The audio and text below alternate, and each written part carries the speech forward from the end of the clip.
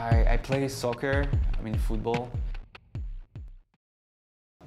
Yeah, yeah. You mentioned Space Poems by Claudia Lewis. Maybe she will be famous in the future. We don't know.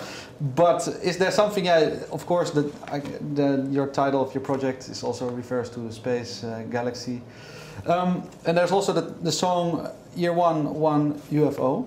Have you ever seen a UFO? Are you a strong believer in the existence of I UFOs? don't know. Yeah, I kind of believe that.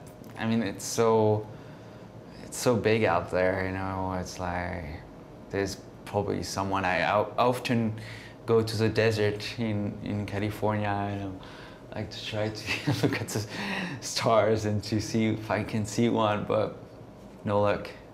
Are you actually, yeah, researching actively in things about the galaxy? I like sometimes when I like, yeah, nothing better to do. I like to spend some time in like going online and to see like the UFO stories and like reading about galaxies and space. Yeah, I mean, this is very fascinating, you know, and I've never been like very good at science, you know, but You wish you were maybe a little bit better? maybe, but I don't know. But you know, I can do like too many things, you know. So, but I love, yeah, I love.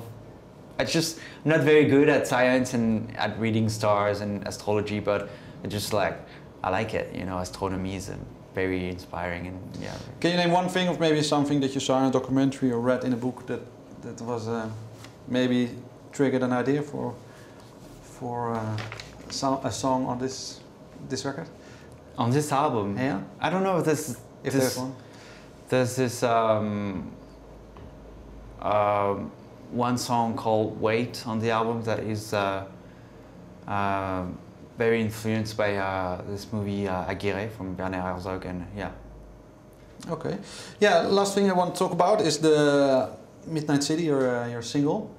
Yeah. Can you maybe tell a little bit on how that song started? What was the first thing that brought the song to life that you did on a synthesizer? Or? I don't even remember this one. I was probably like super stoned or something, but I don't know.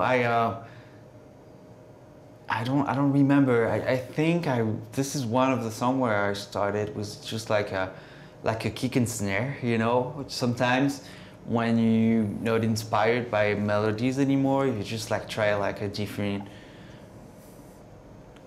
way to be inspired by something, and I just try to like have a simple like kick snare beat, you know, and yeah, and then I found the chords for this song. And yeah, there's also some lyrical idea maybe behind it, or the subject. How do you fill it in after that? Yeah, I mean, yeah, totally. I mean, I play soccer. I mean, football in LA, and every time I was like coming back from the soccer practice, I was driving through downtown, which is the neighborhood where there are all the big buildings in LA.